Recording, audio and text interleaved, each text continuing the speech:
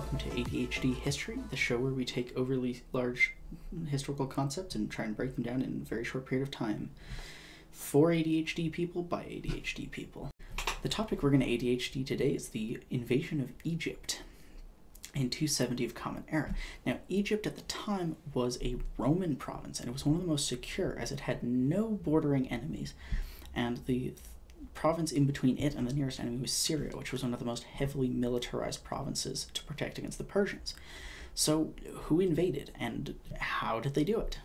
The invasion was carried out by the newborn but militarily competent Palmyrene Empire. And I'm sure you're thinking, what is the Palmyrene Empire? Why have I never heard of this? Now, if you've heard of it, you're probably a big fan of late antiquity, but if you haven't heard of it, let's talk about it right now. So what was the Palmyrene Empire? Basically, Palmyra had been a city-state that was kind of a semi-autonomous trade city on the periphery of the Roman Empire.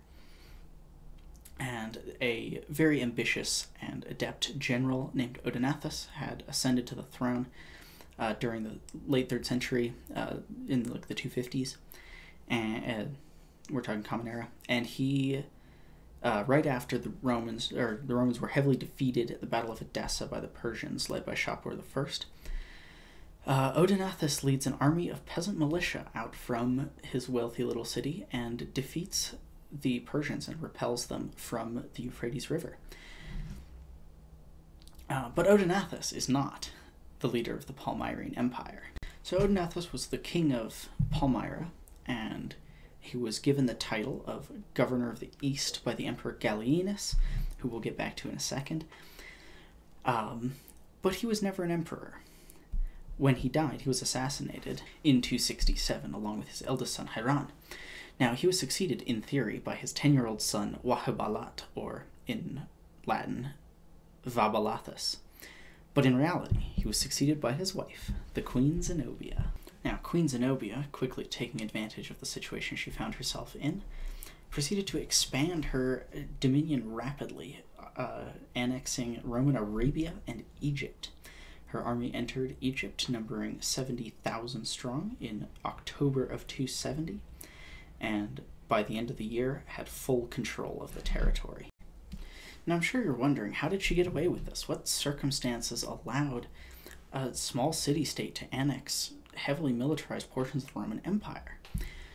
Well, a little circumstance called the Crisis of the 3rd Century, one of the most tremendous, all-changing events in Roman history. So, in 235 of the Common Era, the last of the Severan dynasty was assassinated, leaving a power vacuum that would not be filled for quite a while in any proper measure. Over the next 50 years, 26 men would be acclaimed emperor. Wars were fought constantly between different emperors as they usurped and fought.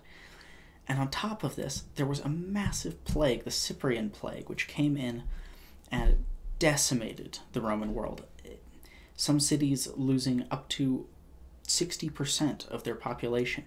This was unbelievably destructive, and we don't really know what it was.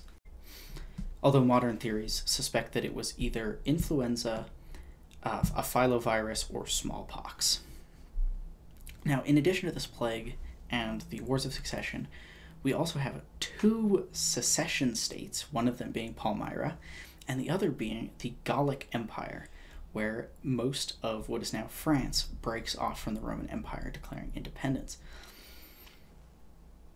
And in addition to this, we have a series of barbarian invasions. We have the Persians, who invaded several times during this period, mostly under Shapur I, who ruled for a very long 30-year reign, nothing compared to his someone who shares his name a little further down the line, Shapur II, who would rule for 70 years, but he's a century later.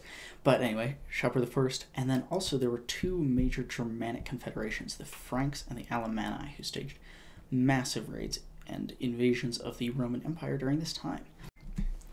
Given these overwhelming, chaotic circumstances, it's pretty easy to understand how Zenobia might have been able to take advantage of the situation and turn herself into an empress in just 3 years. Unfortunately for Zenobia, it was not to last. Palmyra was invaded and she was overthrown by the Emperor Aurelian in 272 of the Common Era. Now, if you don't know what's going on in Rome at the time, you might imagine Aurelian was probably the successor to Gallienus, but you'd be wrong. There were no less than 2 emperors in between that time period. That Gallienus was succeeded then by Claudius Gothicus, who only reigned for 2 years, but defeated the Goths, who had been a real thorn in the empire's side for a very long time, and he kind of drove them out for kind of an extended period. They wouldn't really threaten Rome's borders. And then Gothicus was succeeded by Quintillus, who had a pretty uneventful 6-month reign, followed finally by Aurelian, who is known as Restitutor Orbis Invictus, the undefeated restorer of the world, because he conquered both the Palmyrene and Gallic empires, bringing them back into the fold. And he would be succeeded by Diocletian, who would bring the crisis to an end. Sadly, we don't really know what happened to Zenobia after her capture. Some say she was executed, others say she was brought back to Rome and kept alive. The second theory kind of tracks more because Aurelian captured the leaders of the Gallic Empire as well and kept them alive after parading them through the streets to celebrate his victory. And so that's most likely what happened to her, and then she died sometime after that, but that's about all we know. And today she's kind of an icon. You'll see her kind of used as like a feminist symbol, as this powerful queen who rejected the authority of Rome and fought back quite effectively, defeating Romans in Arabia and in Egypt. And she's also become a nationalist symbol for modern-day Syria, as a lot of Middle Eastern countries and a lot of post-colonial countries in general kind of use their ancient history as a symbol of their nationalism. Things like Saddam in Iraq trying to evoke Babylon, and in Lebanon, certain Lebanese nationalist factions using the legacy of Phoenicia. But yeah, so that's the story of Queen Zenobia. If you like this content, feel free to click all the buttons that people tell you to click. If you didn't, feel free to not. If you want to go in the comments and tell me how I'm wrong and stupid, please do that. Or if you want to tell me that you liked it, please do that as well. Thanks for watching.